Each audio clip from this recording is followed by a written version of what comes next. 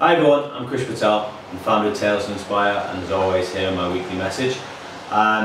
We released Dee's tale surrounding Black Lives Matter, and we had so many people get in contact with us, so many. But one of the things that one of the people talked to me about was Black Lives Matter, but to who? Is it to black people? Is it to white people? Is it just against the police? For example, in Chicago over the Father's Day weekend, 104 people were shot, 15 were killed, and 5 of them were children. Now, they were mostly surrounding gang members and the disputes within that, but a lot of them were black people killing black people. So I think the whole thing is actually, yes, all lives matter, but when are we going to realise how precious a single moment of life is? I get so frustrated, so annoyed, so angry. So like, when are people going to stand up, you know? When are we going to stand up, all of us together? Same for me, I'm always trying to think like, what can I do to help others? What can I do to make a difference in this world? Because when I'm gone, that's it. I'm gone. What am I going to leave behind, you know? And when are we going to realise that this is the most precious moment, you know?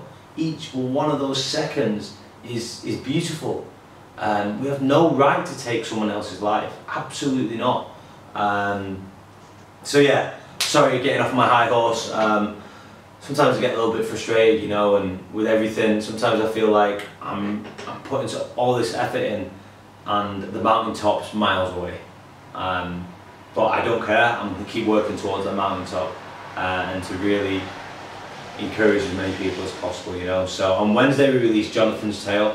Jonathan was in the military. He was actually a bomb disposal person within the military, and he was out in Afghanistan. Incredible. And then he survived all of that, came back to Wigan, to beautiful the northwest of England, and was in a serious crash that changed his life forever. So please check that out. We release it on Wednesday. As always, we always release a tale on Wednesday. So many more things to come. In the next couple of months, I've got so much lined up.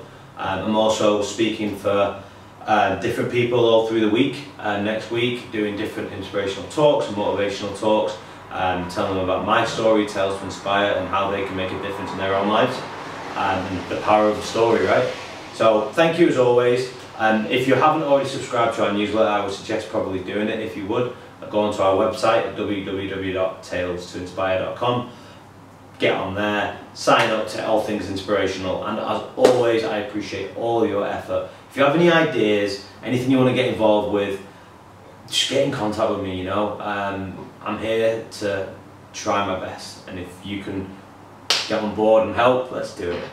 Cheers guys.